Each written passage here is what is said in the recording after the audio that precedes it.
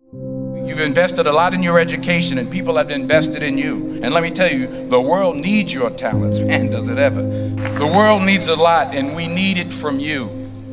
We really do. We need it from you young people. I mean, I'm not speaking for the rest of us up here, but I know I'm getting a little grayer. We need it from you, the young people, because remember this. So you got to get out there. You got to give it everything you got, whether it's your time, your talent, your prayers, or your treasures. Because remember this, you will never see a U-Haul behind a hearse. I'll say it again. You will never see a U-Haul behind a hearse. You can't take it with you. The Egyptians tried it, and all they got was robbed. So the question is, what are you going to do with what you have? I'm not talking about how much you have. Some of you are business majors, some of you are theologians, nurses, sociologists. Some of you have money, some of you have patience, some of you have kindness, some of you have love, some of you have the gift of long suffering. Whatever it is, whatever your gift is, what are you going to do with what you have? Fail big. That's right. Fail big.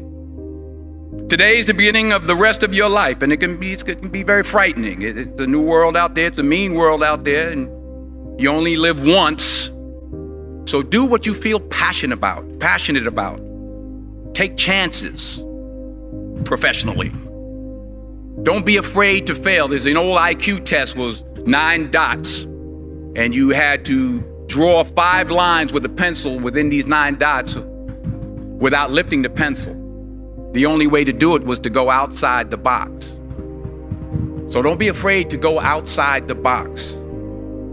Don't be afraid to think outside the box. Don't be afraid to fail big, to dream big. But remember, dreams without goals are just dreams, and they ultimately fuel disappointment.